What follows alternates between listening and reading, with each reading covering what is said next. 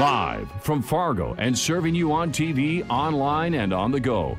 This is Valley News Live at 6.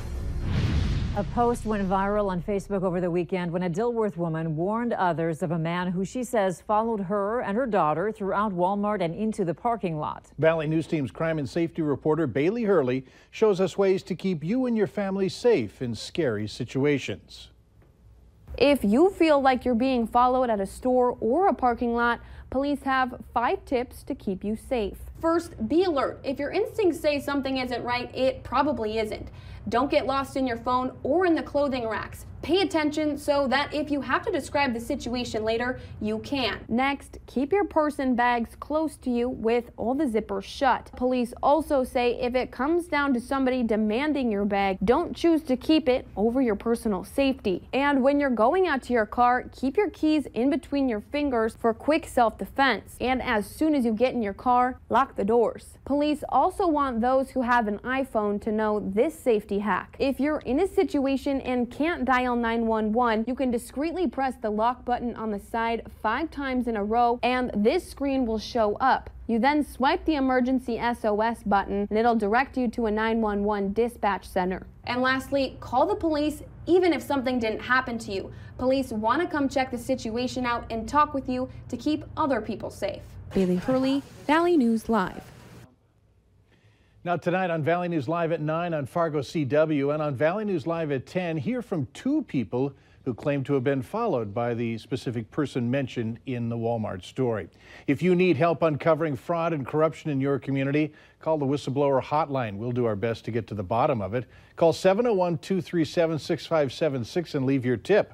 A member of our investigative team will get on the case and go to work to expose the truth.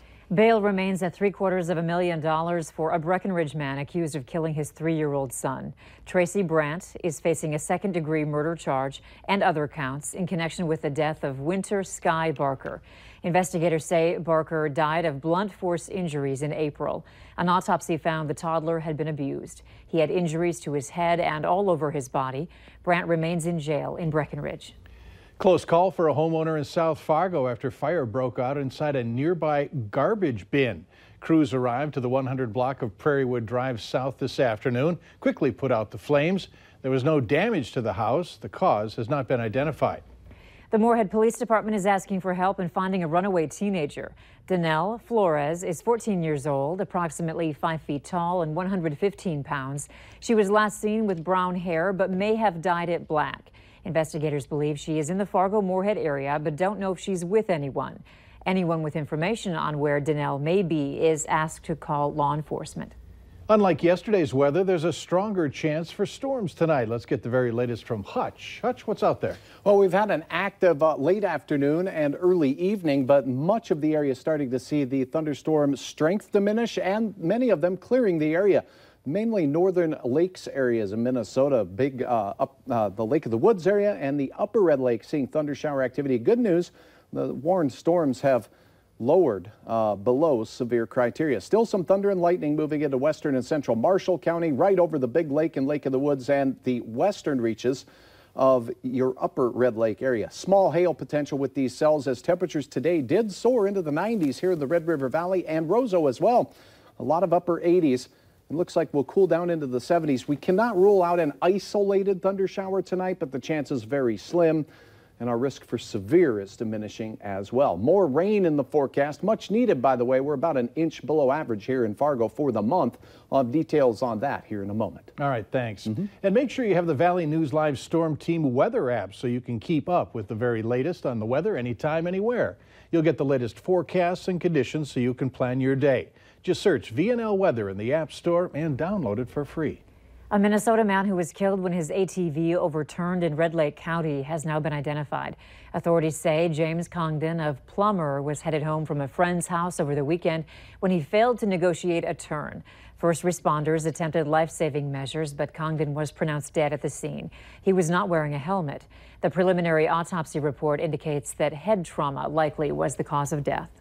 Human remains found in New York Mills, Minnesota have been identified. Police say Linda Meyer from Fergus Falls was last seen on July 23rd of 2016. The remains were found last week. She was 46 years old when she walked away from a treatment facility in New York Mills and was reported missing. No foul play is suspected in her death. A Minnesota man is behind bars after police say he rolled his vehicle while drunk driving in Polk County. It happened yesterday in rural Erskine. Officials say the driver, 25-year-old Wayne Turner, and his passenger were taken to the hospital but are expected to be okay.